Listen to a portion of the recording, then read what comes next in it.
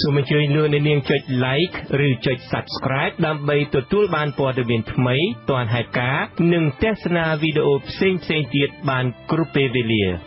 មន្ត្រីជាន់ខ្ពស់គណៈបកសង្គ្រោះជាតិថារបបលហ៊ុនសែនមិនអាចយកដៃបាំងព្រះអាទិត្យរឿងរំលោភសិទ្ធិមនុស្សនិងបំផ្លាញលទ្ធិប្រជាធិបតេយ្យបានទេការថ្លែងបែបនេះគឺនៅក្រៅសហភាពអន្តរសភា IPU បានចេញសេចក្តីសម្រេចថ្កោលទោសរបបនេះពាក់ព័ន្ធនឹងចំណាត់ការបង្ក្រាបសម្លេងប្រឆាំងនិងការរៀបចំការបោះឆ្នោតដែលផាត់ចោលគណៈបកសង្គ្រោះជាតិនោះបាទពីរដ្ឋធានីវ៉ាស៊ីនតោនលោកមួងណារ៉េតរាយការណ៍ព័ត៌មាននេះអនុប្រធានគណៈបកសង្គ្រោះជាតិលោកអេងឆៃអៀងក្រានរំលឹករបបលោកហ៊ុនសែន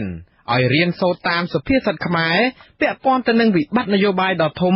ដែលកំពុងតែនាំប្រទេសកម្ពុជាទៅរកមាត់ជ្រោះនៃមហន្តរាយទាំងផ្នែកសេដ្ឋកិច្ចនិងទំនាក់ទំនងអន្តរជាតិ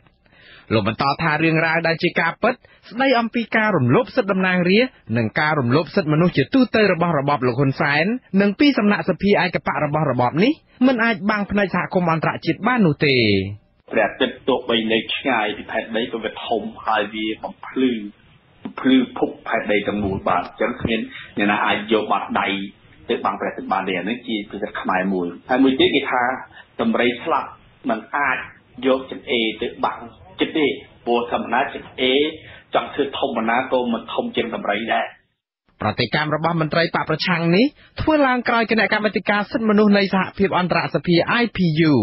ចេញសេចក្តីសម្រេចក្រោយការបិទបញ្ចប់មហាសន្និបាតលើកទី139របស់ខ្លួនកាលពីថ្ងៃទី18ខែតុលាម្សិលមិញនេះសហភាពអន្តរសភាសម្រេចតម្កល់សេចក្តីសន្និដ្ឋានលើកមុនរបស់ខ្លួនដែលនៅតែចាត់ទុកថាសិទ្ធិរបស់តំណាងរាស្ត្រគណៈបក្សសង្គ្រោះជាតិត្រូវបានអាជ្ញាធរនៃរបបលោកហ៊ុនសែនរំលោភបំពានយ៉ាងកំរោល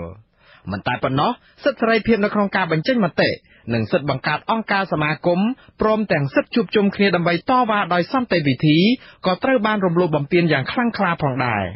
ប្រធានសហភាពអន្តរសភាអ្នកស្រី Gabriela Cuevas Barron បានគូសបញ្ជាក់នៅក្នុងសេចក្តីប្រកាសព័ត៌មានថាអ្នកស្រីពិតជាបានជួបទាំងគណៈប្រតិភូសភាឯកបៈនៃរបបលោកហ៊ុនសែននិងបានជួបតំណាងគណៈបកប្រឆាំងក្នុងពេលជួបជាមួយនឹងប្រតិភូសភារបបលោកហ៊ុនសែនអ្នកស្រីបានបង្ហាញអំពីការថ្កោលទោសយ៉ាងដាច់អហង្ការចំពោះការរំលោភសិទ្ធិមនុស្សនេះមិនតែប៉ុណ្ណោះអ្នកស្រីបានស្នើឲ្យរបបលោកហ៊ុនសែនអនុញ្ញាតឲ្យបេសកកម្មរបស់សហភាពអន្តរសភាចុះទៅជួបលោកកឹមសុខាដែលកំពុងត្រូវរបបនេះឃុំខ្លួននៅក្នុងផ្ទះសេចក្តីសម្រេចរបស់សហភាពអន្តរសភា IPU នេះធ្វើឲ្យគណៈប្រតិភូឯកបៈរបស់របបលោកហ៊ុនសែនសម្ដែងការខកចិត្តយ៉ាងខ្លាំងនៅក្នុងសេចក្តីថ្លែងការណ៍ដែលចេញភ្លាមៗក្រោយសេចក្តីសម្រេចនេះគណៈប្រតិភូសភាឯកបៈកម្ពុជាថាការខកចិត្តយ៉ាងខ្លាំងនេះគឺដោយសារតែស្ថាប័ននេះបានផ្ដល់ជូនព័ត៌មានដ៏ច្រើនសន្ធឹកសន្ធាប់ជាច្រើនលើកច្រើនសារក៏ប៉ុន្តែគណៈកម្មាធិការសិទ្ធិមនុស្សសហភាពអន្តរសភានៅតែសម្រេចប្រឆាំងនិងថ្កោលទោសរបបនេះដដែលគណៈប្រតិភូដដែលចាត់ស្ថាប័នសភាអន្តរជាតិមួយនេះថាលាបពណ៌កម្ពុជាឲ្យខ្មៅងងឹតហើយថាសេចក្តីសម្រេចនោះគឺលំអៀងដោយមើលរំលងភាពចាស់ទុំខាងសិទ្ធិមនុស្សរបស់ពលរដ្ឋនៃរបបនេះ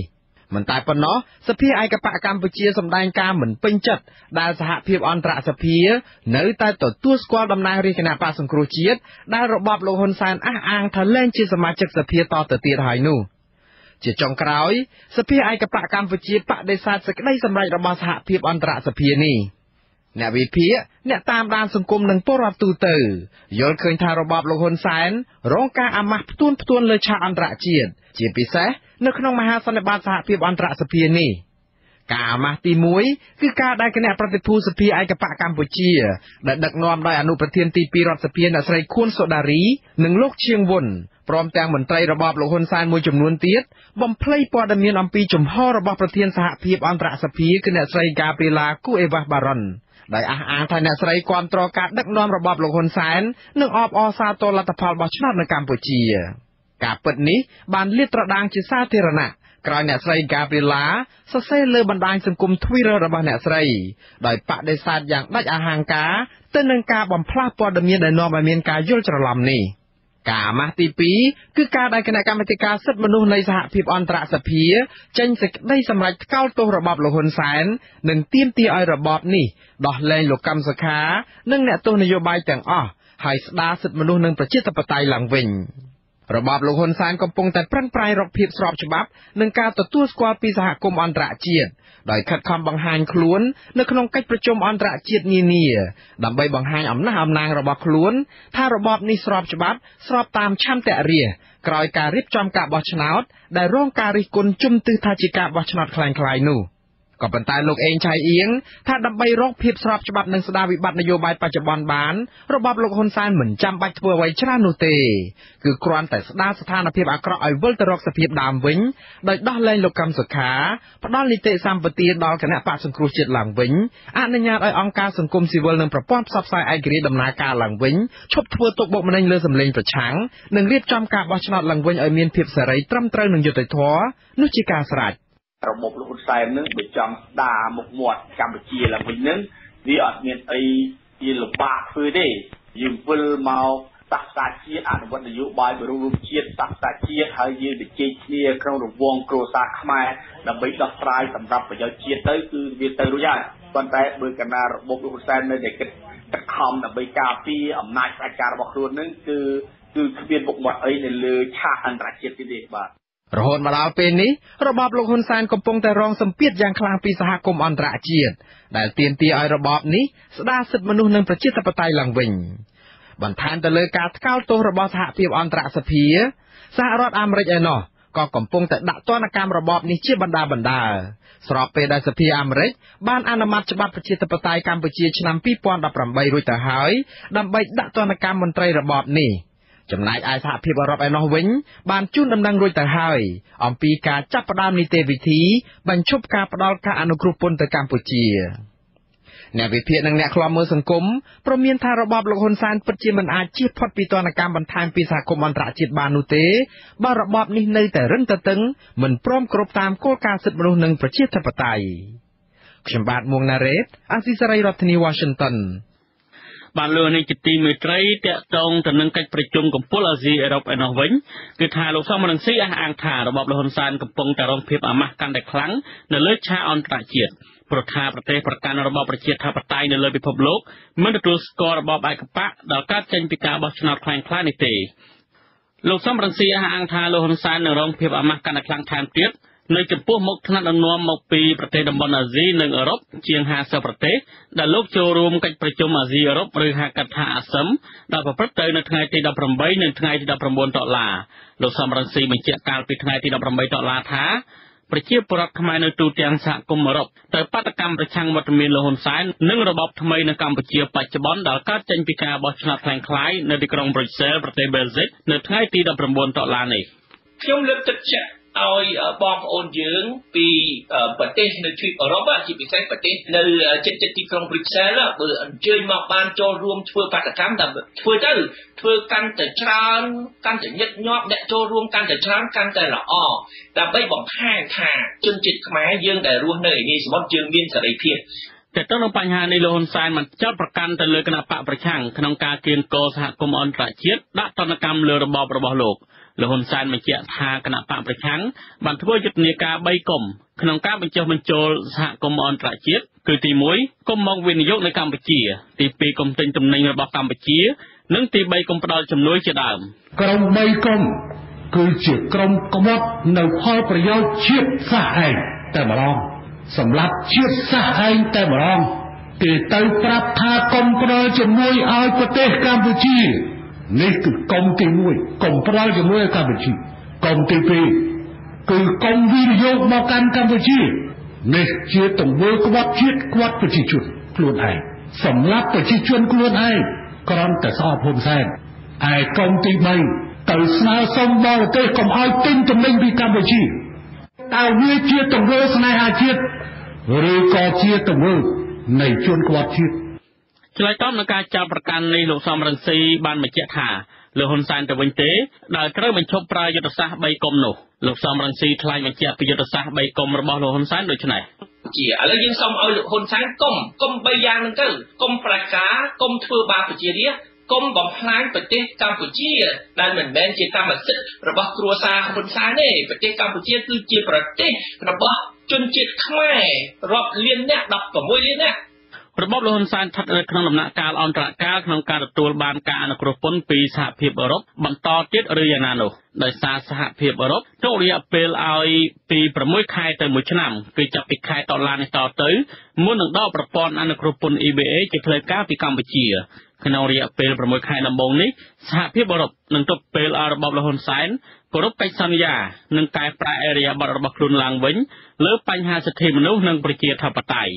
ហើយបើសិនជាលក្ខខណ្ឌទាំងនេះមិនត្រូវបានអនុវត្តនោះទេក្នុងរយៈពេល6ខែបន្ទាប់ទៀតគឺសហភាពអឺរ៉ុបនឹងធ្វើការសម្រេចចិត្តថាតើត្រូវបន្តប្រព័ន្ធអនុគ្រោះពន្ធ EBA នេះដល់កម្ពុជាទៀតឬយ៉ាងណាបានលោកនាងជាទីមេត្រីតាក់ទងនឹងកិច្ចប្រជុំកំពូលអាស៊ីអឺរ៉ុបនេះដែរគឺថាក្រុមមេដឹកនាំរដ្ឋឬរដ្ឋាភិបាលមកពីបណ្ដាប្រទេសអឺរ៉ុបនិងអាស៊ីសរុបចំនួន51ប្រទេសរួមនឹងតំណាងរបស់សហភាពអឺរ៉ុបនិងអគ្គលេខាធិការអាស៊ានចូលរួមកិច្ចប្រជុំកំពូលអាស៊ីអឺរ៉ុបឬហៅកាត់ថាអាស៊ឹមនេះចំពោះកម្ពុជាវិញតើអាចទាញយកអត្ថប្រយោជន៍អ្វីខ្លះពីកិច្ចប្រជុំកំពូលមួយនេះបាទសូមលោកនាងស្ដាប់សេចក្តីរាយការណ៍របស់លោកមានរិទ្ធជំវិញនឹងបញ្ហានេះដូចតទៅនេះជាលើកទី12ហើយដែលក្រុមមេដឹកនាំមកពីបណ្ដាប្រទេសនៅទ្វីបអាស៊ីនិងអឺរ៉ុបរួមគ្នារៀបចំព្រឹត្តិការណ៍កិច្ចប្រជុំកំពូលអាស៊ីអឺរ៉ុបហៅកាត់ថាអាស៊ឹមក៏ត្រឹមឆ្នាំ2018យន្តការអាស៊ឹមនេះមានដៃគូសន្ទនាសរុបចំនួន53ក្នុងនោះ30ប្រទេសមកពីទ្វីបអឺរ៉ុប21ប្រទេសមកពីទ្វីបអាស៊ីរួមទាំងតំណាងមកពីសហភាពអឺរ៉ុបនិងអគ្គលេខាធិការអាស៊ានកិច្ចប្រជុំកំពូលនេះប្រព្រឹត្តទៅរៀងរាល់2ឆ្នាំម្ដងដោយបដូរវេនគ្នាធ្វើជាម្ចាស់ផ្ទះគឺម្ដងប្រព្រឹត្តទៅនៅក្នុងប្រទេសណាមួយនៃរដ្ឋជាសមាជិកនៅអឺរ៉ុបហើយម្ដងទៀតប្រព្រឹត្តទៅនៅក្នុងប្រទេសរដ្ឋសមាជិកនៅក្នុងទ្វីបអាស៊ីកម្ពុជាពុំដែលធ្លាប់ធ្វើជាម្ចាស់ផ្ទះនៃកិច្ចប្រជុំកំពូលអាស៊ាននេះទេសម្រាប់ឆ្នាំ2018នេះកិច្ចប្រជុំកំពូលអាស៊ីអឺរ៉ុបអាស៊ានលើកទី12នេះផ្ដោតលើមូលបត្រស្ដីពីអឺរ៉ុបនិងអាស៊ីជាដៃគូសកលសម្រាប់បញ្ហាប្រឈមសកលមេដឹកនាំនៃរបបក្រុងភ្នំពេញលោកហ៊ុនសែនបានដឹកនាំគណៈប្រតិភូនៃរបបក្រុងភ្នំពេញរបស់លោកទៅចូលរួមកិច្ចប្រជុំកំពូលនេះហើយនឹងថ្លែងបទអន្តរាគមន៍ដោយផ្ដោតលើប្រធានបទរបៀបវារៈឆ្នាំ2030សម្រាប់ការអភិវឌ្ឍប្រកបដោយចីរភាពនិងបរិយាបន្នប្រធានក្រុមប្រឹក្សាអឺរ៉ុបលោក Donald Tusk នឹងដឹកនាំកិច្ចប្រជុំកំពូលនេះដោយមានប្រធានគណៈកម្មការអឺរ៉ុបលោក Jean-Claude Juncker និងតំណាងជាន់ខ្ពស់សហភាពអឺរ៉ុបសម្រាប់គោលនយោបាយកិច្ចការបរទេសនិងសន្តិសុខអ្នកស្រី Federica Mogherini ជាតំណាងរបស់សហភាពអឺរ៉ុបចូលរួមនៅក្នុងសន្និសីទនេះដែរក្រុមមេដឹកនាំទាំងនេះនឹងស្វែងរកការពង្រឹងកិច្ចសន្ទនានិងកិច្ចសហប្រតិបត្តិការរវាងទ្វីបទាំងពីរគឺអាស៊ីនិងអឺរ៉ុបដោយផ្ដោតលើវិស័យធំៗមួយចំនួនរួមមានដូចជាវិស័យពាណិជ្ជកម្មនិងការវិនិយោគការតភ្ជាប់ការអភិវឌ្ឍប្រកបដោយនិរន្តរភាពនិងអាកាសធាតុនិងបញ្ហាប្រឈមផ្នែកសន្តិសុខដូចជាបញ្ហាភេរវកម្មការមិនរីកសាយភាយនៃអាវុធនុយក្លេអ៊ែរសន្តិសុខប្រព័ន្ធព័ត៌មានវិទ្យាបញ្ហាទេសន្តប្រវេសន៍មិនប្រក្រតីជាដើមអ្នកជំនាញផ្នែកកិច្ចការការទូតនិងទំនាក់ទំនងអន្តរជាតិលោកសាស្ត្រាចារ្យបណ្ឌិតអៀសផលប្រាប់អាស៊ីសេរីតាមសារអេឡិចត្រូនិកថាលោកហ៊ុនសែននិងមន្ត្រីនៃរបបរបស់លោកទៅចូលរួមកិច្ចប្រជុំកំពូលនេះដែលផ្ដោតលើអត្ថប្រយោជន៍ជាចម្បងគឺកិច្ចស្វែងរកអន្តរាគមន៍ធ្វើយ៉ាងណាស្ដារទំនាក់ទំនងរវាងកម្ពុជានិងសហភាពអឺរ៉ុបឡើងវិញដោយសារតែកម្ពុជាកំពុងតែប្រឈមទៅនឹងការដកប្រព័ន្ធអនុគ្រោះពន្ធគ្រប់មុខទំនិញទាំងអស់លើកលែងតែអាវុធឬហៅកាត់ថា EBA លោកសាស្ត្រាចារ្យបណ្ឌិតអៀសផលបន្តថាលោកហ៊ុនសែនក៏ចង់ទទួលបានសញ្ញាភ្លើងខៀវសម្រាប់កម្ពុជាអាចធ្វើជាម្ចាស់ផ្ទះដឹកនាំកិច្ចប្រជុំកំពូលអាស៊ីអឺរ៉ុបលើកទី13នៅឆ្នាំ2020ខាងមុខនេះដែរដើម្បីជួសជុលនៅទំនាក់ទំនងជាមួយសហភាពអឺរ៉ុបលោកបណ្ឌិតអៀសផលយល់ថារបបក្រុងភ្នំពេញអាចនឹងប៉ុនប៉ងព្យាយាមពន្យល់ប្រាប់ទៅកាន់ភាគីសហភាពអឺរ៉ុបកុំឲ្យដកប្រព័ន្ធអនុគ្រោះពន្ធនេះពីកម្ពុជាក៏ប៉ុន្តែលោកថានេះជាបញ្ហាផុយស្រួយមួយដោយសារតែវិបត្តិនយោបាយនៅកម្ពុជាខណៈដែលប្រទេសចិនក៏អាចនឹងដើរតួធ្វើជាអ្នកនាំពាក្យឲ្យរបបក្រុងភ្នំពេញហើយលើកឡើងពីបញ្ហារបស់កម្ពុជានេះនិងទាមទារឲ្យមានការគោរពអធិបតេយ្យកម្ពុជាពីសំណាក់ភាគីសហភាពអឺរ៉ុបនៅក្នុងពេលនៃកិច្ចប្រជុំកំពូលនេះលោកបណ្ឌិតអៀសផលយល់ថាដំណោះស្រាយឈ្នះតែមួយគត់សម្រាប់គ្រប់ភាគីគឺរបបក្រុងភ្នំពេញត្រូវតែបោះបង់ចោលនៅមហិច្ឆតានយោបាយរបស់ខ្លួនដោយបញ្ឈប់នៅរាល់ការបង្ក្រាបមកលើប្រព័ន្ធប្រជាធិបតេយ្យនៅកម្ពុជាហើយស្ដារឡើងវិញនៅការគោរពសិទ្ធិមនុស្សសង្គមស៊ីវិលនិងប្រព័ន្ធផ្សព្វផ្សាយឯករាជ្យនោះ ទើបប្រព័ន្ធអនុគ្រោះពន្ធ EBA របស់សហភាពអឺរ៉ុបនឹងមិនត្រូវបានព្យួរហើយអ្នកដែលឈ្នះពិតប្រាកដគឺប្រជាពលរដ្ឋកម្ពុជាទូទៅលក្ខណៈចម្បងនៃយន្តការអាស៊ាននេះផ្ដោតលើទំនាក់ទំនងរវាងថ្នាក់ដឹកនាំកម្ពុជានិងប្រជាជនដែលនេះមានន័យថាយន្តការនេះផ្ដល់នូវវេទិកាមួយសម្រាប់ជួបប្រជុំគ្នារវាងក្រុមមេដឹកនាំរដ្ឋាភិបាលរដ្ឋមន្ត្រីនិងមន្ត្រីជាន់ខ្ពស់ជាមួយនឹងការផ្ដោតកាន់តែខ្លាំងឡើងនៅការជំរុញឲ្យមានការប្រស័យទាក់ទងគ្នារវាងសង្គមនិងសង្គមនៅក្នុងគ្រប់វិស័យនៃទ្វីបទាំងពីរខ្ញុំបាទមានរិទ្ធអាស៊ីសេរីពីរដ្ឋធានី Washington លោកអ្នកនាងកំពុងស្ដាប់ការផ្សាយរបស់វិទ្យុអាស៊ីសេរីពីរដ្ឋធានី Washington សហរដ្ឋអាមេរិកតើមូលហេតុអ្វីបានជាឡអិតកម្ពុជាបានក្លាយជាកន្លែងបង្កើតឲ្យមានទេសភាពក្នុងសម័យថ្មីនេះសម្រាប់ផលិតឥដ្ឋឈាមសូមលោកអ្នកនាងរងចាំស្ដាប់សេចក្តីរាយការណ៍នេះពិស្ដារនៅក្រោយការផ្សាយព័ត៌មាននាពេលបន្តិចទៀតនេះបាទសូមអរគុណបាទលោកនាយកទីមេត្រីនៅខេត្តក្រចេះនោះវិញគឺសមត្ថកិច្ចខេត្តក្រចេះបានឃាត់ខ្លួនអ្នកផលិតស្រាសមួយកន្លែងទៅសាកសួរក្រោយពីជនរងគ្រោះ3នាក់បានស្លាប់និង30នាក់ទៀតធ្លាក់ខ្លួនឈឺដោយសារតែពិសាស្រាសរួចមកអាជ្ញាធរខេត្តប្រាប់ប្រសាទក្នុងស្រុកថាបរិវត្តរងគ្រោះទាំងនោះរស់នៅភូមិដំរ៉ែឃុំបឹងចាស្រុកសម្បូរបាននាំគ្នាផឹកស្រាសបន្ទាប់ពីពួកគេបានច្រូតស្រូវរួចកាលពីរសៀលថ្ងៃទី18 តុលាជនរងគ្រោះស្លាប់ក្រោយពីមានអាការៈឈឺដើមទ្រូងនិងថប់ដង្ហើមទាក់ទងនឹងរឿងពលស្រាសនេះដែរមន្ត្រីសុខាភិបាលខេត្តក្រចេះកាលពីដើមខែឧសភាបានចេញផ្សាយរបាយការណ៍ស្រាវជ្រាវមួយដែលបណ្ដាលមកពីស្រាសដែលធ្វើឲ្យពលរដ្ឋរស់នៅឃុំកន្ទួតស្រុកចិត្តបុរីខេត្តក្រចេះ13នាក់បានស្លាប់និងពលរដ្ឋ293នាក់ផ្សេងទៀតធ្លាក់ខ្លួនឈឺបានលោកនាយកទីមេត្រីនៅខេត្តរតនគិរីឯនោះវិញគឺថារបាយការណ៍ស្រាវជ្រាវរកឃើញថាក្រុមហ៊ុនសម្បត្តិសេដ្ឋកិច្ចនៅខេត្តរតនគិរីបានប្រើប្រាស់ថ្នាំគីមីសម្រាប់សម្លាប់ស្មៅនិងសម្អាតលើដីសម្បត្តិរាប់ពាន់ហិកតាដែលបណ្ដាលឲ្យប៉ះពាល់ធ្ងន់ធ្ងរដល់សុខភាពរបស់ពលរដ្ឋក្នុងរយៈពេលយូរសង្គមស៊ីវិលអំពាវនាវឲ្យសមត្ថកិច្ចពាក់ព័ន្ធរួមមានក្រសួងកសិកម្មត្រួតពិនិត្យនិងទប់ស្កាត់ការនាំចូលថ្នាំគីមីកុំឲ្យប៉ះពាល់ដល់សុខភាពប្រជាពលរដ្ឋបាទពីរដ្ឋធានី Washington អ្នកស្រីម៉ៅសុធានីរាយការណ៍ព័ត៌មាននេះមន្ត្រីជំនាញផ្នែកបច្ចេកទេសអង្គការសេដាលោកគៀមមករាឌីព្រួយបារម្ភជាខ្លាំងចំពោះការប្រើប្រាស់ថ្នាំគីមីទាំងនោះនៅក្បែរប្រភពទឹកសម្រាប់សហគមន៍ប្រើប្រាស់ប្រចាំថ្ងៃចាក្តីបារម្ភនេះក្រោយដែលមន្ត្រីជំនាញរូបនេះបានចុះទៅពិនិត្យផ្ទាល់នៅសហគមន៍ជនជាតិដើមភាគតិចនៅខេត្តរតនគិរីលោកបន្តថាមុនដាំដំណាំឧស្សាហកម្មណាមួយក្រុមហ៊ុនសម្បត្តិសេដ្ឋកិច្ចបានប្រើប្រាស់ថ្នាំគីមីបានសម្លាប់ស្មៅដើម្បីកាប់ឆ្ការរានដីព្រៃជាពិសេសនៅក្នុងដីសម្បត្តិសេដ្ឋកិច្ចនោះគឺបានប្រើប្រាស់នៅថ្នាំសម្លាប់ស្មៅច្រើនប្រភេទដូចជាផ្លែពោធិ៍សេតមានខ្លះប្រើដល់សារ៉ាខ្វែតហើយយ៉ាងទៅបាទហើយអ្វីដែលយើងព្រួយបារម្ភមែនទែននោះបាទដែលឃើញការប្រើប្រាស់ហ្នឹងគឺពីច្រើនតែថាដីជំរាលហើយដីជំរាលហ្នឹងគឺជាខ្លាយទៅជាកន្លែងដែលថាជាប្រភពទឹកនៃការប្រើប្រាស់របស់អ្នកសហគមន៍ហ្នឹងអញ្ចឹងយើងព្រួយបារម្ភថាអាចមានសារធាតុគីមី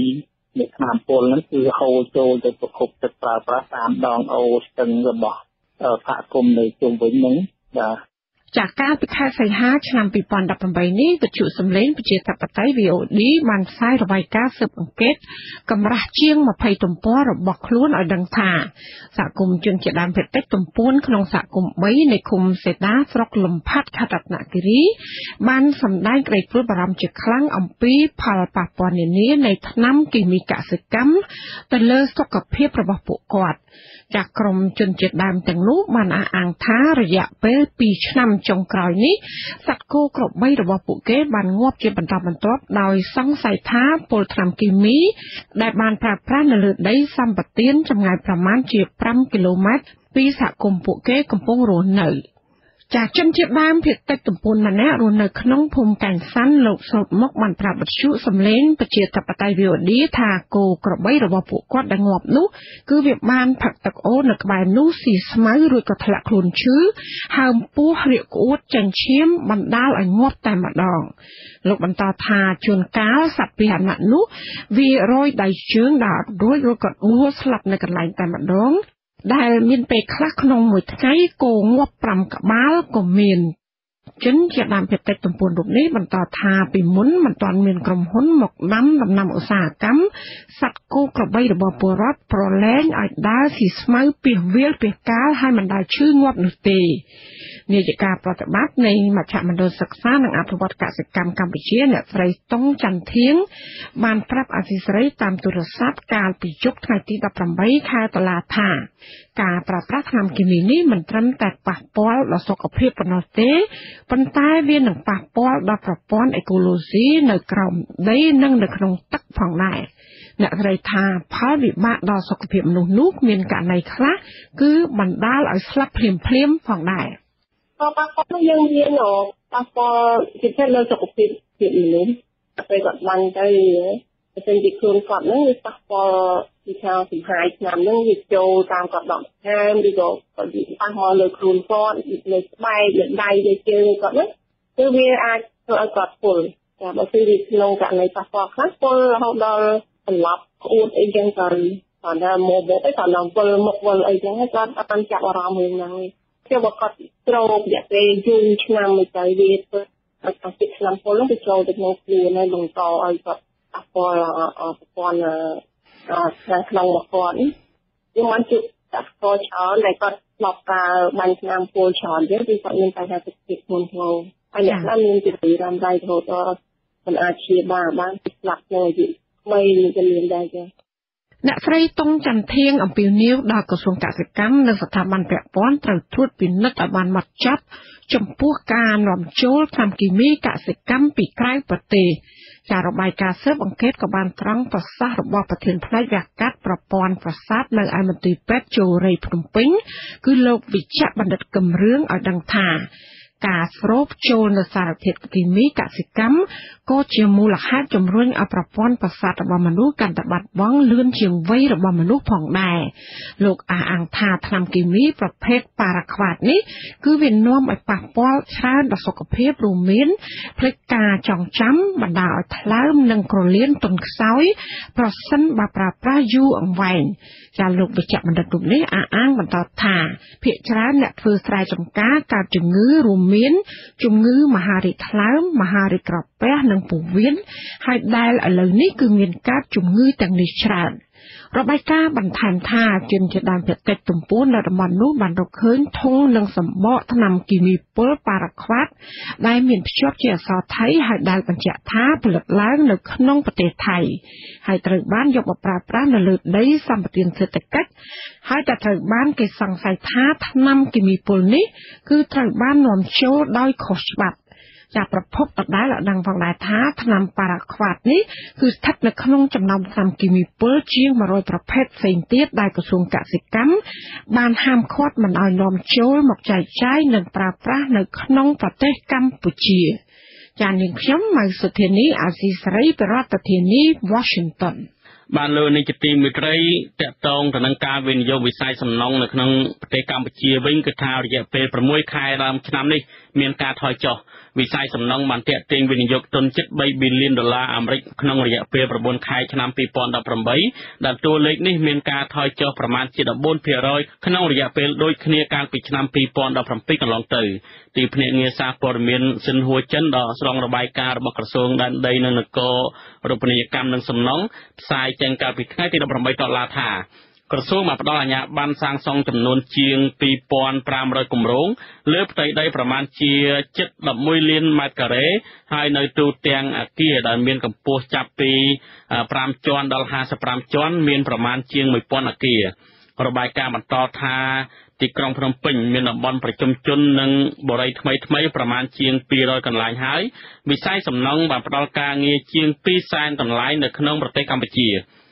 របបក្រុងភ្នំពេញបានឲ្យដឹងទៀតថាវិស័យសំណង់បានផ្ដល់ផលទុនសរុប GDP របស់កម្ពុជាប្រមាណជា 29% ហើយវិស័យកាត់ដេរមានចំនួនជាង 30% កសិកម្ម 25% និងវិស័យទេសចរណ៍មានប្រមាណជា 13%ផលទុនសរុប GDP របស់ប្រទេសកម្ពុជាកាលពីឆ្នាំទៅមានចំនួនប្រមាណជា$22 ប៊ីលានអាមេរិក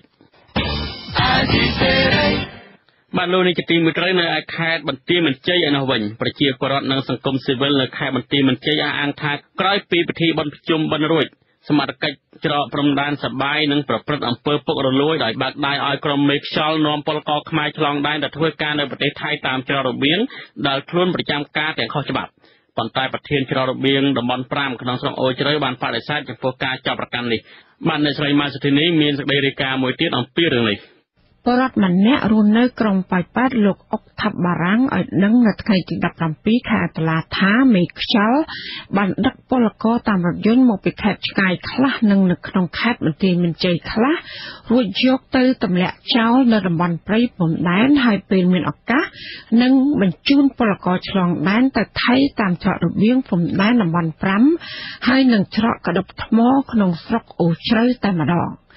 លោកបន្ថែមទៀតថាក្នុងពេលដែលឆ្លងដែនម្ដងគឺពលករម្នាក់ត្រូវចំណាយលុយឲ្យមេខ្យល់ប្រមាណជា 3,000 បាតឬប្រហែលជា 38,000 រៀលតាមដែលយើងសង្កេតមើលយើងឃើញចូលម្ដង 3-4 ឡានណាបើគិតជាតួលេខប្រហែលជាខ្ទង់40-50នៅពេលដែលយើងឃើញតែពលរដ្ឋបានរាយការណ៍ថាកន្លងមកគឺច្រើនចេញទៅពេលល្ងាចរៀបប្រឡប់គឺមានតួលេខដល់ទៅរាប់រយនាក់ណាស់ក្នុងមួយថ្ងៃដូចជាហេតុកឋិនអញ្ចឹងមកតាមច្រករបៀងគឺវាមានច្រកច្រើនគឺច្រកដែលត្រូវចេញហ្នឹងគឺគ្រប់គ្រងដោយលោកខួនជឿនហើយច្រកមួយទៀតគ្រប់គ្រងដោយលោកង៉ែតព្រឿងពលរដ្ឋនិងសង្គមស៊ីវិលខេត្តបន្ទាយមានជ័យព្រួយបារម្ភថាករណីពលករឆ្លងដែនតាមច្រករបៀងខុសច្បាប់នេះគឺនឹងប្រឈមគ្រោះថ្នាក់ដល់អាយុជីវិតហើយអាចទៅសមត្ថកិច្ចថៃចាប់ដាក់គុកច្រវាក់ទៀតផងមេបញ្ជាការទាហានវរៈការពារព្រំដែនលេខ503និងប្រធានច្រកព្រំដែនតំបន់5លោកខួនជឿនមានប្រសាសន៍ថានៅច្រកព្រំដែនដែលលោកប្រចាំការស្ងប់ស្ងាត់ល្អហើយមិនមានការលួចនាំពលករឆ្លងដែនខុសច្បាប់ដូចជាការចោទប្រកាន់របស់ប្រជាពលរដ្ឋនិងសង្គមស៊ីវិលនោះឡើយអត់មានទេបងមានតែប្រជាពលរដ្ឋគាត់ទៅថៃសារថៃមកសប្តាហ៍នេះបើកម្ដងថ្ងៃសុក្រហើយប្រជាពលរដ្ឋទៅចិញ្ចើស៊ីព្រឹកនេះពលកម្មព្រឹកនេះគឺធម្មតានៅសំបែឲ្យចិញ្ចើស៊ីព្រឹកនេះទៅធ្វើពលកម្មនៅស្រុកគេអញ្ចឹងណាចាមន្ត្រីសម្របសម្រួលសមាគមការពារសិទ្ធិមនុស្សអាត់ហុកខេត្តបន្ទាយមានជ័យលោកស៊ុំច័ន្ទគេអះអាងថាចាប់តាំងពីរួចបុណ្យភ្ជុំបិណ្ឌមកពលករបាននាំគ្នាសម្រុកចេញទៅប្រទេសថៃតាមច្រករបៀងក្នុងស្រុកអូជ្រៅយ៉ាងច្រើនកុះករចាមន្ត្រីសង្គមស៊ីវិលរូបនេះបន្ថែមថាពលករឆ្លងដែនទៅបាននោះគឺទៅសារត្រូវរើគ្នាជាមួយនឹងមន្ត្រីច្រកព្រំដែននៅក្នុងស្រុកនេះហើយថានៅពេលដែលពួកគេទៅដល់ទឹកដីថៃគឺត្រូវប្រឈមនឹងគ្រោះថ្នាក់ដល់អាយុជីវិតហើយអាចត្រូវសមត្ថកិច្ចថៃចាប់ដាក់ពន្ធនាគារទៀតផងបើសិនទៅតាមច្រកគាត់ដែលឈរជើងឈរអីដល់ហ្នឹងហើយមនុស្សចេញតាមហ្នឹងមានអ្នកនាំមានមេខ្យល់ងាយអីអញ្ចឹងគាត់គឺជាជនសមគំនិតតាគឺជាអ្នករៀបចំផែនការជាអ្នកអីឲ្យជួយសម្រួលនៅក្នុងការឲ្យគេប្រព្រឹត្តបទល្មើសនាំមនុស្សឆ្លងដែនខុសច្បាប់តាប្រទេសកម្ពុជាយើងក៏ជាប្រទេសមួយដែលមានអធិបតេយ្យភាពដែរមិនគួរណាទៅលួចលាក់ទៅឆ្លងអីទៅចោលដូចអីអញ្ចឹងទេគួរតែចេញមុខឲ្យរដ្ឋាភិបាលកំពុងតែបានរៀបចំប៉ាសពតបានរៀបចំឲ្យនឹងមានក្រុមហ៊ុនមានអីសូប៊ូលហើយយើងបែរទៅជាមន្ត្រីក្រមអាវ៉ានឹងបដិបដោយហើយធ្វើអញ្ចឹងហើយមិនទទួលខុសត្រូវមិនទទួលស្គាល់នឹងគឺជាអំពើបទល្មើសមួយដែលគេហៅថានាំមនុស្សឆ្លងដែនខុសច្បាប់លោកស៊ុំច័ន្ទគាក៏សម្គាល់ថាការឆ្លងដែននេះគឺដោយសារតែជីវភាពរបស់ប្រជាពលរដ្ឋក្រីក្រហើយនៅស្រុកកំណើតគឺគ្មានការងារធ្វើបញ្ហានេះហើយបានជាពួកគេហ៊ានឆ្លងដែនប្រថុយនឹងគ្រោះថ្នាក់បែបនេះសប្តាហ៍ពលករខ្មែរដែលធ្វើការនៅប្រទេសថៃទាំងស្របច្បាប់និងទៅដោយខុសច្បាប់គឺមានសរុបជាង1លាននាក់ប៉ុន្តែក្នុងរដូវបុណ្យភ្ជុំបិណ្ឌកន្លងទៅនេះមិនសូវមានពលករខ្មែរត្រឡប់មកលេងស្រុកកំណើតទេដោយសារតែថៃកែមិនអោយច្បាប់ឈប់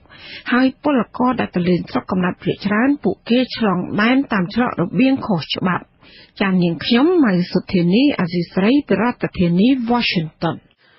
បានលើនេះជាទីមួយត្រីតាក់ទងទៅនឹងការធ្វើអាជីវកម្មសត្វព្រៃខុសច្បាប់វិញគឺថាអធិការដ្ឋាននគរបាលស្រុកសង្កែលោកវរៈស្នីឯកសុនសវណ្ណកាលពីថ្ងៃទី$18បានសហការជាមួយសមាជិកជំនាញសង្កាត់រដ្ឋបាលព្រៃឈើខេត្តបាត់ដំបងមន្ត្រីរដ្ឋបាលស្រុកសង្កែនិងមន្ត្រីកោរវត្តហាតស្រុកសង្កែចុះធ្វើការបង្ក្រាបការធ្វើអាជីវកម្មសត្វស្លាបដ៏កម្រនៅភូមិពុកឆ្មាឃុំមន្លងវិលស្រុកសង្កែខេត្តបាត់ដំបងការបង្ក្រាបនេះខាត់ខ្លួនអ្នកធ្វើអាជីវកម្មសត្វស្លាបបាន7នាក់ហើយដកហូតសត្វស្លាបប្រភេទសត្វដ៏កម្រនេះបានចំនួន10ប្រភេទដែលបានសម្លាប់ដោយបោចរោមរួចជាស្រេចសរុបជិត700ក្បាល សត្វកម្រទាំងនោះរួមមានដូចជាសត្វកុកសសត្វស្រគៀលខ្យងត្រតុបមាន់ទឹកនិងមាន់ទោជាដើមប៉ុន្តែប្រជាពលរដ្ឋម្នាក់រស់នៅស្រុកសង្កែលោកដឹមសរឿនលើកឡើងថាការបង្ក្រាបនេះគ្រាន់តែធ្វើឲ្យល្អមើលដើម្បីកាត់បន្ថយពីការរិះគន់របស់ពលរដ្ឋនៅតំបន់នោះតែប៉ុណ្ណោះពីព្រោះអាជីវកម្មសត្វស្លាបនេះកើតមានជាច្រើនឆ្នាំមកហើយតែក៏ត្រូវទៅចាប់យើងអាជ្ញាធរមានតែភូមិស្រុកអីខាងមេព្រៃតែប៉ុន្តែក្រុមហ្នឹងក៏រស់ជាមួយគ្នាមេព្រៃស្រុក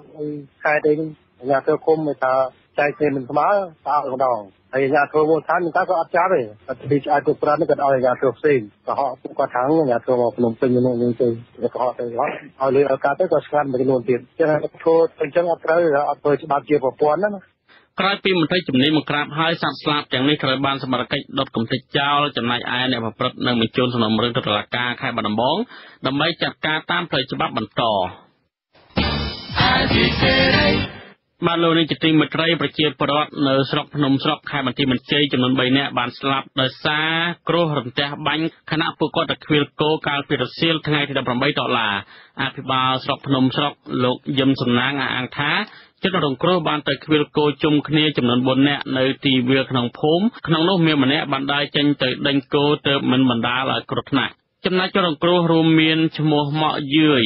អាយុ58ឆ្នាំឈ្មោះមឿនសមេតអាយុ43ឆ្នាំនិងឈ្មោះព្រើលឆេងអាយុ44ឆ្នាំជាបរិសុទ្ធទាំងអស់ហើយរស់នៅភូមិស្រះជីកឃុំស្រះជីកស្រុកភ្នំស្រុកតែរត់ធ្លាក់ទៅក្នុងទឹកម្នាក់ហើយពីរនាក់ស្លាប់នៅនៅម្ដងព្រោះនៅកន្លែងនេះវាលតែម្ដងនៅមិនរងវានៅតែវាស្រែតែម្ដងតែប្រឡែងគាត់ទៅធ្វើគោប្រងថ្ងៃដេញគោកាត់មុខសាលាក្នុងរងថ្ងៃនេះអ្នកភូមិជាមួយគ្នាតែធ្វើគោរៀងខ្លួនគោមានខ្លួនម្នាក់4 5ចឹងទៅខ្លះ6ខ្លះ3គោទៅណាដេញទៅវានោះគឺជុំគ្នារងទៅពេលភ្លៀងជ្រងរងហ្នឹងទៅអភិបាលស្រុករូបនេះបន្ថែមថាមុនពេលរទេះបាញ់មានខ្យល់កន្ត្រាក់លាយឡំជាមួយភ្លៀងផ្គរហើយខ្យល់បានបក់បោករលំផ្ទះរបស់ប្រជាពលរដ្ឋជាង10ខ្នងផ្ទះនៅភូមិគោកតាសុកឃុំពន្លៃលោកយឹមសំណាងអាងថានេះជាលើកទី1ហើយដែលប្រជាពលរដ្ឋស្លាប់ដោយសារគ្រោះរន្ទះបាញ់នៅក្នុងស្រុកមួយនេះបច្ចុប្បន្នសាកសពត្រូវបានសមត្ថកិច្ចប្រគល់ទៅឲ្យសាច់ញាតិយកទៅធ្វើបុណ្យនៅវត្តជ័យឧត្តមស្ថិតនៅក្នុងឃុំស្រះជីកបានលោកនាយកទីមេត្រីលោកនាងទៅបានស្ដាប់ព័ត៌មានប្រចាំថ្ងៃដែលរៀបរៀងដោយខ្ញុំបាទទីនសការីយ៉ាពីរដ្ឋធានី Washington សហរដ្ឋអាមេរិកជាបន្តទៅនេះសូមលោកនាងរងចាំស្ដាប់សេចក្តីរាយការណ៍ផ្សេងទៀតនៃការផ្សាយរបស់យើងដូចតទៅ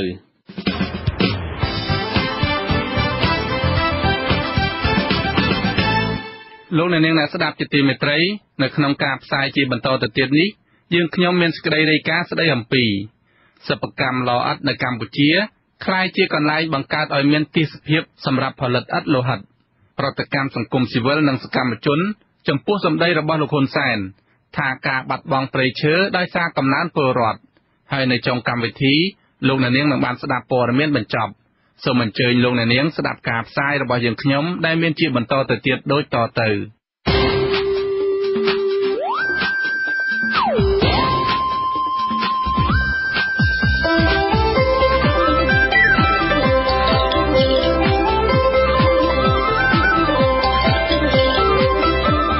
ដីរាយការណ៍ពិស្ដារ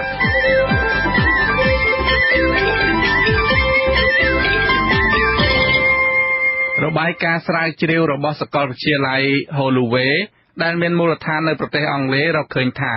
ភាពក្រីក្របណ្ដាលមកពីការប្រែប្រួលអាកាសធាតុបានជំរុញឲ្យគ្រួសារកសិករខ្មែររាប់ពាន់គ្រួសារត្រូវធ្វើការនៅតាមឡឥដ្ឋដោះបំណុលក្រោមរូបភាពទេសភាពក្នុងសម័យទំនើបអ្នកការពារសិទ្ធិមនុស្សក្នុងស្រុកលើកឡើងថាមានតែការអនុវត្តច្បាប់តឹងរ៉ឹងនិងពង្រឹងជីវភាពរបស់ពលរដ្ឋនៅតាមជនបទទើបអាចបញ្ចប់អំពើទេសភាពក្នុងសម័យទំនើបនេះបាន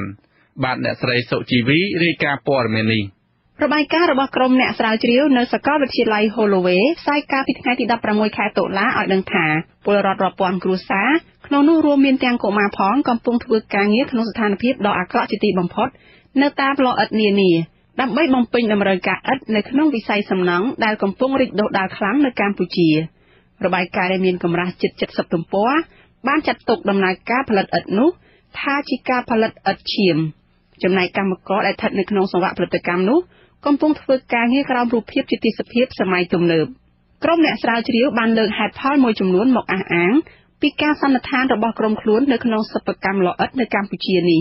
ក្នុងនោះរួមមាន ក្រុមកម្មករនិងគ្រួសារបានធ្លាក់ចូលទៅក្នុងភាពក្រីក្រដោយសារតែការងារកសិកម្មជួបប្រទះឧបសគ្គឬមិនបានផលល្អដោយសារតែបម្រែបម្រួលអាកាសធាតុដែលបង្កឲ្យមានគ្រោះរាំងស្ងួតទឹកជំនន់នៅពេលដែលប្រព័ន្ធធារាសាស្ត្ររបស់រដ្ឋមិនគ្រប់គ្រាន់ស្របគ្នានេះក៏កើតមានសត្វល្អិតចង្រៃបំផ្លាញដំណាំមួយវិញទៀតសេវាសុខាភិបាលសាធារណៈដែលទន់ខ្សោយក៏នាំឲ្យពលរដ្ឋងាកទៅរកសេវាឯកជនដែលមានតម្លៃខ្ពស់បញ្ហានេះតម្រូវឲ្យកសិករខ្ចីបុលពីស្ថាប័នមីក្រូហិរញ្ញវត្ថុដែលមានការប្រាក់ខ្ពស់នៅពេលជាប់បំណុលលក់ដីស្រែ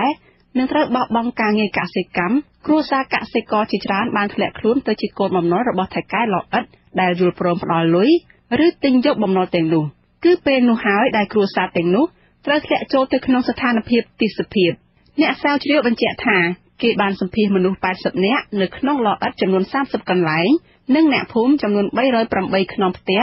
នៅក្នុងភូមិដែលមានអ្នកចេញទៅធ្វើការនៅល្អិតអ្នកដែលបានផ្ដល់សម្ភាសបញ្ជាក់ថាសមាជិកគ្រួសារដែលជាប់បំណុលរបស់ថៃកែល្អិតគឺត្រូវធ្វើការទាំងអស់គ្នាក្នុងនោះមានទាំងកុមារដែរដើម្បីដោះបំណុលភាគច្រើនពួកគេជាប់បំណុលរបស់ថៃកែល្អិតនោះចន្លោះពី$1000ទៅ$4000នៅល្អិតការងាររបស់ពួកគេជាប្រភេទការងារម៉ៅការដែលគិតចាប់តាំងពីកាប់ដីវាយដីរហូតដល់ចេញជារូបរាងដុំឥដ្ឋទើបថៃកែរាប់ចំនួនឥដ្ឋគិតលុយឲ្យពួកគេនេះជាមូលហេតុដែលឪពុកម្ដាយត្រូវប្រឹងប្រែងធ្វើការនិងបង្ខំចិត្តឲ្យកុមារតូចៗត្រូវជួយការងារដើម្បីបានប្រាក់ផ្គត់ផ្គង់ការហូបចុកនិងលៃលកដោះបំណុលរបាយការណ៍នេះរៀបរាប់ទៀតថាគេបានឃើញមនុស្សពេញវ័យនិងកុមារជីកដីឥដ្ឋសើមវាយបំបែកដីសែងដីនិងយកដីទាំងនោះទៅបញ្ចូលនៅក្នុងម៉ាស៊ីនវាយពុម្ពបន្ទាប់មកត្រូវហាលដីឲ្យស្ងួតដើម្បីរៀបចូលទៅក្នុងឡដុតនិងត្រូវរើយកឥដ្ឋចេញពីឡមកវិញនៅក្រោយដុតរួចនិងទុកឲ្យត្រជាក់ពួកគេក៏ទទួលខុសត្រូវជញ្ជូនឥដ្ឋដែលផលិតរួចនោះដាក់ឡានដើម្បីដឹកចេញទៅអតិថិជនដែលត្រូវការនៅក្នុងការសាងសង់ឡសម្រាប់ដុតឥដ្ឋទាំងឡាយគឺស្ថិតនៅមិនឆ្ងាយពីកន្លែងដែលថៃកែឡឥដ្ឋបានរៀបចំឲ្យកម្មករស្នាក់នៅឡើយតាមទម្លាប់អូសត្រូវបានគេប្រើប្រាស់សម្រាប់ដុតឥដ្ឋហើយអ្វីដែលរបាយការណ៍បានរកឃើញគឺអូសភាគច្រើនបានមកពីការកាប់បំផ្លាញព្រៃឈើដែលខុសច្បាប់ហើយកម្មករទាំងឡាយក៏ត្រូវគេប្រើឲ្យដាក់អូសទាំងនោះទាំងយប់ចេញពីឡាននៅពេលដែលគេដឹកមកពីខេត្តនៃភៀកពាយ័ព្យក្នុងដំណើរការចម្អិនឥដ្ឋនោះដែរសិប្បកម្មមួយចំនួនចាប់ផ្ដើមងាកមកបង្ខំឲ្យកម្មករប្រើប្រាស់កំទេចកំណាត់ចេញពីរោងចក្រផលិតសម្លៀកបំពាក់និងវាយនភ័ណ្ឌដើម្បីដុតឥដ្ឋជំនួសឲ្យអុសកម្មករត្អូញត្អែថាពួកគេតែងតែមានជំងឺផ្លូវដង្ហើមដោយសារគ្មានឧបករណ៍ការពារផ្លូវដង្ហើមបណ្ដាលមកពីការដកយកចំហាយនិងធូលីពីឡឥដ្ឋហើយមានករណីខ្លះកម្មករជាពិសេសកុមារត្រូវរងគ្រោះថ្នាក់ដល់ពីការអវយវៈទៀតផងជាមួយគ្នានេះពួកគេក៏ត្រូវរារាំងមិនឲ្យចាក់ចេញពីកន្លែងការងារទាំងអស់គ្នានៅក្នុងពេលតែមួយឡើយដើម្បីធានាថាពួកគេមិនរត់ចោលបំណុលកម្មករម្នាក់ត្រូវបានសងសំណីដាក់នៅក្នុងរបាយការណ៍ថានៅពេលដែលប្តីរបស់នាងមានជំងឺត្រូវសម្រាប់ពេទ្យហើយនាងត្រូវទៅកំដរពេលនោះម្ដាយរបស់នាងនិងកូនមិនត្រូវឲ្យចាក់ចេញពីសិប្បកម្មឡឥដ្ឋឡើយក្នុងករណីនេះនៅពេលដែលកម្មករព្យាយាមរត់គេចគឺពួកគេតែងតែត្រូវចាប់ត្រឡប់មកវិញដោយថៅកែឡឥដ្ឋដោយសហការជាមួយនឹងនគរបាលក្នុងមូលដ្ឋានជាទូទៅពេលដែលត្រូវគេចាប់ត្រឡប់មកវិញពួកគេតែងតែត្រូវពិន័យដោយបង្កើនចំនួនប្រាក់បំណុលឬពេលខ្លះត្រូវជាប់ពន្ធនាគារនៅពេលដែលម្ដាយឪពុកមិនអាចសងបំណុលអស់បន្ទុកសងត្រឡប់ត្រូវធ្លាក់ទៅដល់កូនចរិយាជាឈ្មោះកម្មករម្នាក់នៅក្នុងរបាយការណ៍បានប្រាប់ថានៅពេលដែលនាងគ្រប់អាយុជាមនុស្សពេញវ័យនាងត្រូវបង្ខំឲ្យផ្តិតមេដៃនៅលើកិច្ចសន្យាសងបំណុលជំនួសឪពុកម្ដាយហើយបំណុលរបស់នាងក៏ចេះតែកើនឡើងរហូតនៅពេលដែលនាងបានរៀបការនិងមានកូនតូចនាងថាទៅថ្ងៃមុខកូនរបស់នាងនឹងមានវាសនាមិនខុសពីនាងឡើយគឺមិនអាចរួចផុតពីបំណុលដែលចេះតែកើនច្រើនទៅរើខ្លួនមិនរួចកម្មករម្នាក់ទៀតឈ្មោះពិសិដ្ឋបានរំលឹកថាកូនប្រុសរបស់គាត់អាយុ14ឆ្នាំបានដាច់ដៃនឹងម៉ាស៊ីនកិនដីកូនរបស់គាត់បានក្លាយទៅជាជនពិការហើយបំណុលក៏កើនបន្ថែមទៀតដោយពិសិដ្ឋត្រូវខ្ចីប្រាក់បន្ថែមទៀតពីថៅកែដើម្បីព្យាបាលកូនកម្មករនៅឡឥដ្ឋពុំមានសង្ឃឹមឡើយថាពួកគេនឹងអាចរួចផុតពីបំណុលនៅពេលដែលពួកគេមិនអាចរកប្រាក់បានច្រើនសមល្មមអាចដោះបំណុលឡើយពលគឺអាចត្រឹមតែចិញ្ចឹមឆ្នាំងកាលពីចុងឆ្នាំ2017កន្លងទៅអង្គការការពារសិទ្ធិមនុស្សលីកាដូបានចេញរបាយការណ៍មួយប្រហាក់ប្រហែលគ្នានេះដែរដោយចាត់ទុកការងារក្នុងសិប្បកម្មឡឥដ្ឋថាជាគំរូនៃទេសភាពសម័យទំនើបដោយការបញ្ចាំខ្លួនដោះបំណុលតពីចំនួនមួយទៅចំនួនមួយទៀតនិងជាប្រភេទទម្រង់ធ្ងន់ធ្ងរនៃពលកម្មកុមារអ្នកគ្រប់គ្រងការិយាល័យឃ្លាំមើលសិទ្ធិមនុស្សនៃអង្គការលីកាដូលោកអំសំអាតមានប្រសាសន៍ថា កម្ពុជាមានបទដ្ឋានច្បាប់ដែលហាមឃាត់ចំពោះការបញ្ចាំខ្លួនដោះបំណុលនិងប្រើប្រាស់ពលកម្មកុមារដែលអាជ្ញាធរត្រូវយកចិត្តទុកដាក់លោកអំសំអាតបន្តថាបញ្ហានេះនៅតែបន្តកើតមាននៅឡើយនៅតាមល្អិតជាច្រើននៅពេលដែលតាមល្អិតមួយចំនួនមានអាជ្ញាធរយកចិត្តទុកដាក់ចុះធ្វើអធិការកិច្ចប៉ុន្តែលោកថាការអនុវត្តច្បាប់មិនបានតឹងរ៉ឹងនៅតែជាបញ្ហាចោទតែមិនអាចលុបបំបាត់អំពើទិដ្ឋភាពនិងពលកម្មកុមារនៅតាមល្អិតនៅឡើយ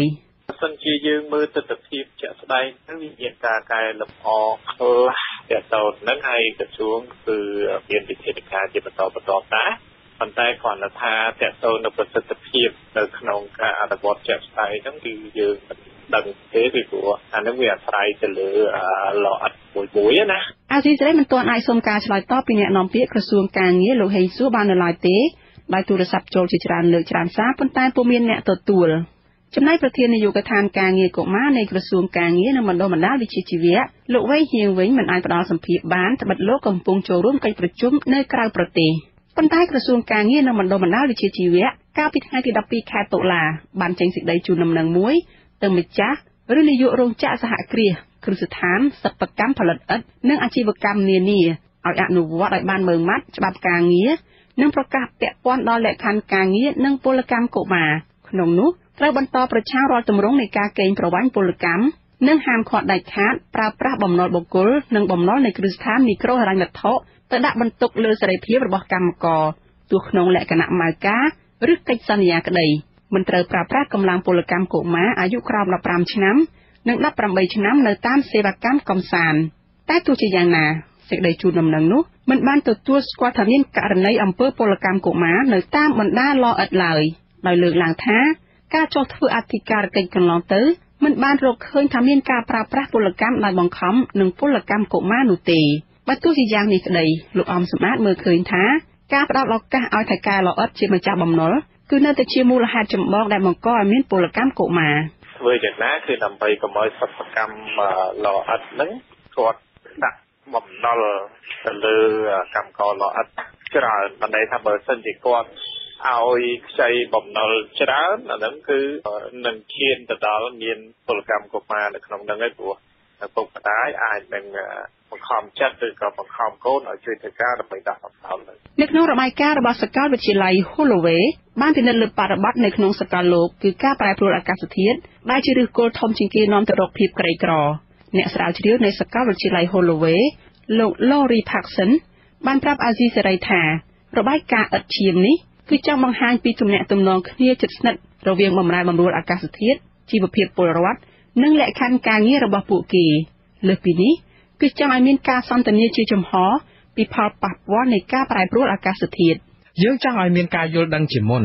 ថាផលប៉ះពាល់នៃការប្រែប្រួលអាកាសធាតុមិនមែនបញ្ចប់ត្រឹមតែទឹកជំនន់ឬក៏គ្រោះរាំងស្ងួតនោះទេគឺវាអូសបន្លាយជាច្រើនឆ្នាំទៅមុខទៀតដោយអ្នករងគ្រោះត្រូវប្រឹងប្រែងធ្វើការដើម្បីដោះបំណុលនៅពេលដែលពួកគេមិនអាចបន្ស៊ាំខ្លួនបានទៅនឹងផលប៉ះពាល់នៃការប្រែប្រួលអាកាសធាតុនេះលោក Lori Parkson លើកឡើងថារដ្ឋាភិបាលកម្ពុជាមានតួនាទីដោះស្រាយបញ្ហាដើម្បីបំបត្តិទិដ្ឋភាពនេះដោយត្រូវរឹតបន្តឹងការផ្ដល់កម្ចីដល់ស្ថាប័នមីក្រូហិរញ្ញវត្ថុធានាថាបទដ្ឋានច្បាប់ជាតិនិងអន្តរជាតិត្រូវបានអនុវត្តត្រឹមត្រូវនិងត្រូវគាំទ្រដល់កសិករនៅតាមទីជនបទអ្នកគ្រប់គ្រងការិយាល័យឃ្លាំមើលសិទ្ធិមនុស្សនៃអង្គការលីកាដូលោកអំសំអាតសង្ឃឹមថាអាជ្ញាធរពាក់ព័ន្ធនឹងចាត់វិធានការតាមច្បាប់ចំពោះថៃកែសិប្បកម្មល្អិតដែលមិនអនុវត្តតាមច្បាប់ក្រសួងត្រូវតែធ្វើអធិការកិច្ចជាប្រចាំដើម្បីធានាថាមិនមានការប្រើទម្រង់ពលកម្មអាក្រក់សម្រាប់កុមារនៅក្នុងល្អិតទេធ្វើយ៉ាងម៉េចឲ្យមានការត្រួតពិនិត្យហើយនឹងអធិការកិច្ចជាប្រចាំបើសិនជាថៃកែសហគ្រាសល្អិតណាដែលប្រើប្រាស់នៅកម្លាំងពលកម្មកុមារទោះបីដោយប្រយោលក្តីដោយផ្ទាល់ក្តីត្រូវតែចាត់វិធានការទៅតាមច្បាប់បាទអានឹងបានអាចស្កាត់បាននៅក្នុងរបាយការណ៍របស់ក្រុមអ្នកស្រាវជ្រាវនៃសាកលវិទ្យាល័យ Holloway ក៏បានស្រង់សម្ដីរបស់អ្នករាយការណ៍ពិសេសរបស់អង្គការសហប្រជាជាតិស្ដីពីទិដ្ឋភាពសម័យទំនើបដែលថាការរកឃើញរបស់អ្នកស្រាវជ្រាវនេះគឺជាការបង្ហាញជាក់ច្បាស់ទៅរដ្ឋាភិបាលកម្ពុជាថាត្រូវស្វែងយល់ឲ្យបានច្បាស់លាស់ពីទំនាក់ទំនងគ្នារវាងទិដ្ឋភាពសម័យទំនើបនិងបម្រែបម្រួលអាកាសធាតុ ដើម្បីបង្កើតឲ្យមានជំរើសនានាដើម្បីទប់ស្កាត់ការអូសបន្លាយច្រើនឆ្នាំបន្តទៅមុខទៀតនៃគំរូទេសភាពសម័យទំនើបដែលនេះគឺជាកាតព្វកិច្ចរបស់រដ្ឋាភិបាលនៃប្រទេសនីមួយៗនាងខ្ញុំសុជីវីអាស៊ីសេរីប្រធានាធិបតី Washington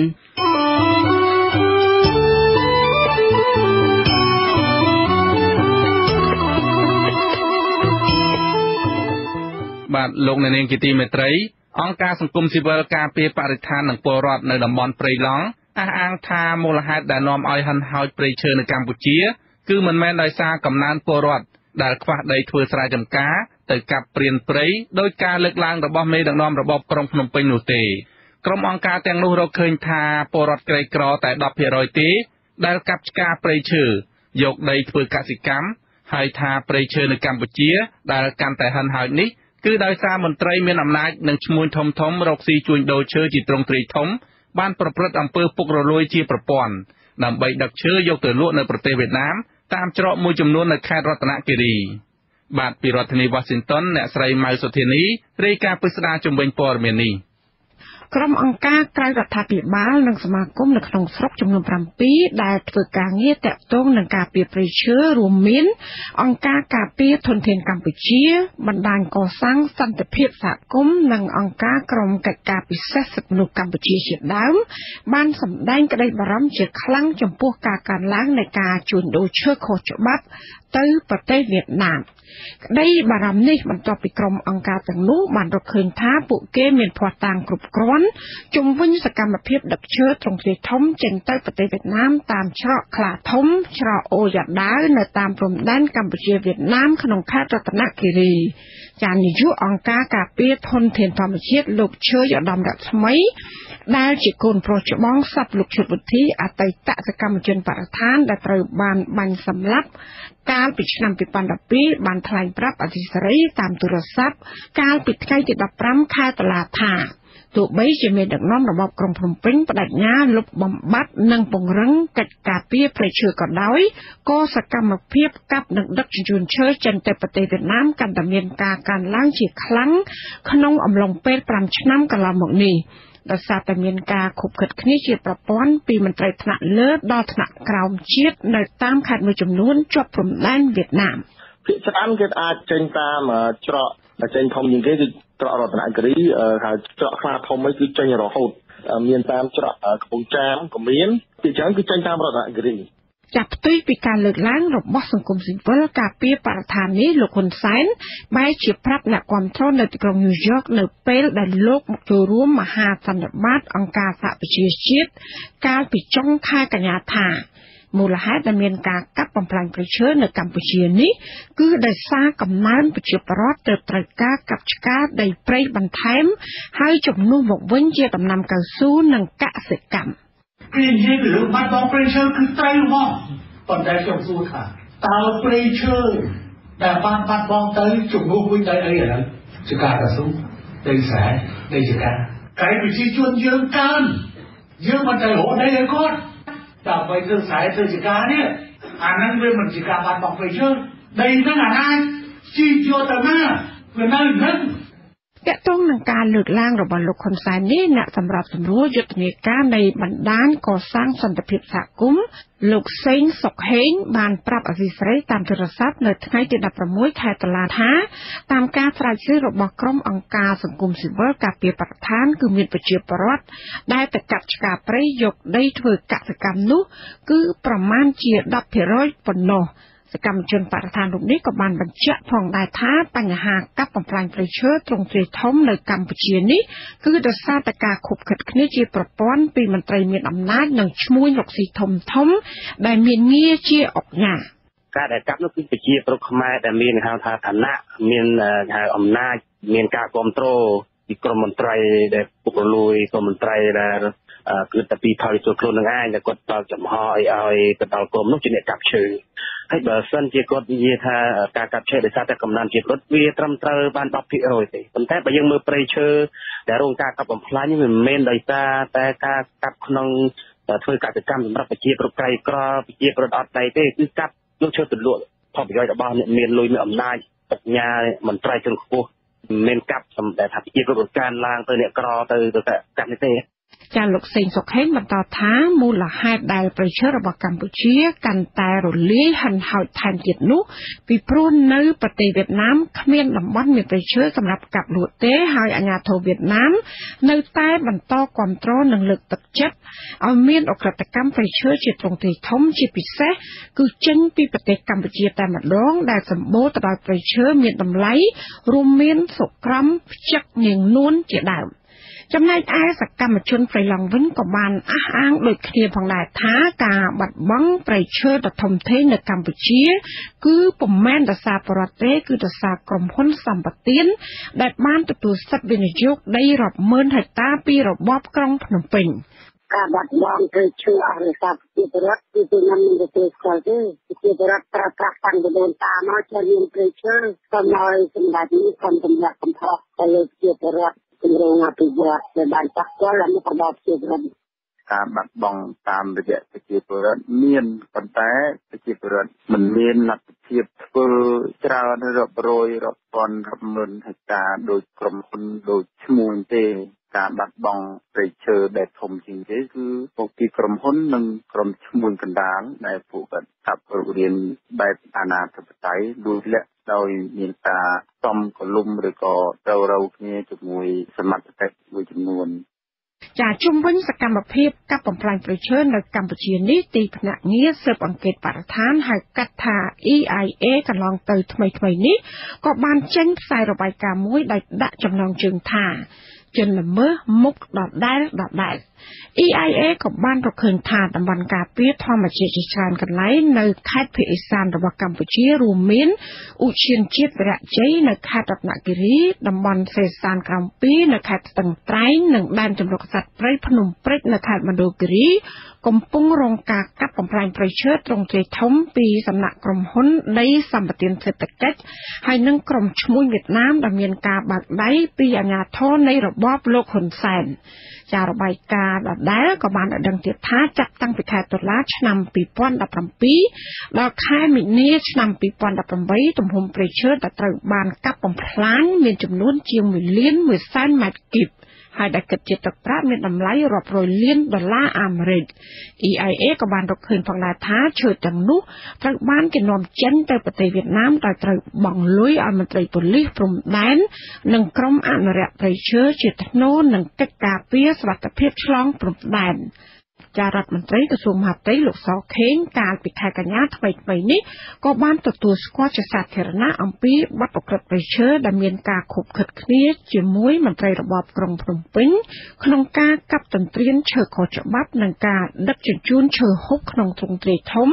ដើម្បីនាំចេញទៅក្រៅប្រទេស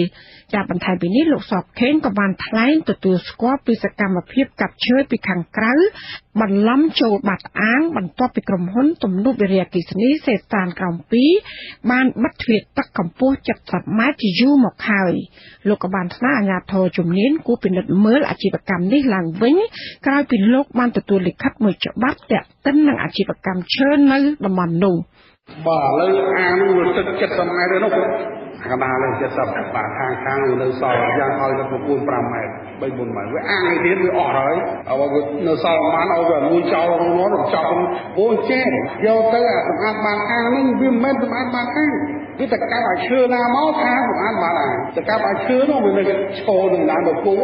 មិនឈើនឹងទឹកហ្នឹងថានឹងសម្អាតបានអញ្ចឹងអាសម្អាតបានអាងវាអត់ចេះចោលអាវិរិយអគ្គិសនីគេធ្វើឲ្យប្រើហើយនៅសម្អាតបានអាងមិនចោល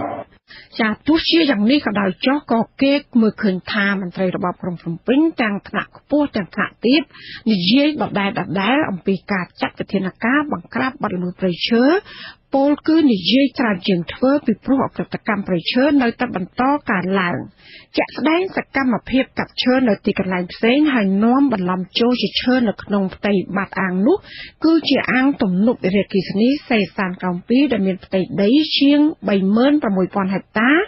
ថិតនៅក្នុងស្រុកសេសានខេត្តតឹងត្រែងដែលជារបស់ក្រុមហ៊ុនលោកអុកញ៉ាកិតមេងហើយដែលបានទទួលសិទ្ធិសម្អាតបាត់អាងតាំងពីឆ្នាំ2012ចាប្រជាពលរដ្ឋនិងមន្ត្រីសង្គមស៊ីវិលការពារបរិស្ថានរកឃើញថាក្រុមហ៊ុននេះបានដឹកឈើពីខាងក្រៅចូលផ្ទៃអាងដោយយកលេសថា សម្អាតបាត់អាង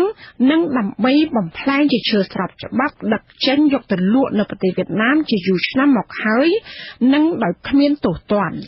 ចាអ្នកនាំពាក្យនឹងរដ្ឋលេខាធិការក្រសួងបរិស្ថានលោកណេតភត្រាបានប្រាប់ប្រធានាធិបតីតាមទូរស័ព្ទកាលពីយប់ថ្ងៃទី16ខែតុលាថាសកម្មភាពកាប់ឈើនិងជួញដូរឈើខុសច្បាប់ទ្រង់ទ្រាយធំគឺពុំមានតទៅទៀតឡើយនៅកម្ពុជាក៏ប៉ុន្តែលោកទទួលស្គាល់ថាពិតជាមានការកាប់រានព្រៃជាទ្រង់ទ្រាយតូចហើយអាជ្ញាធរពាក់ព័ន្ធចង់ឲ្យមានកិច្ចសហប្រតិបត្តិការពីក្រមសហគមន៍ដើម្បីទប់ស្កាត់បទល្មើសទាំងនោះចំពោះការរុករៀនទន្ទ្រានកម្មកាប់ដីនៅក្នុងប្រទេសកម្ពុជាយើងនេះគឺយើងមិនបដិសេធទេក៏ប៉ុន្តែគ្រាន់ថាកម្រិតនៃការជួញដូរឬមួយក៏ការកាប់ព្រៃកម្រិតខ្ពស់មានថាទំហំធំគឺសម្រាប់ប្រទេសកម្ពុជាយើងលែងមានហើយ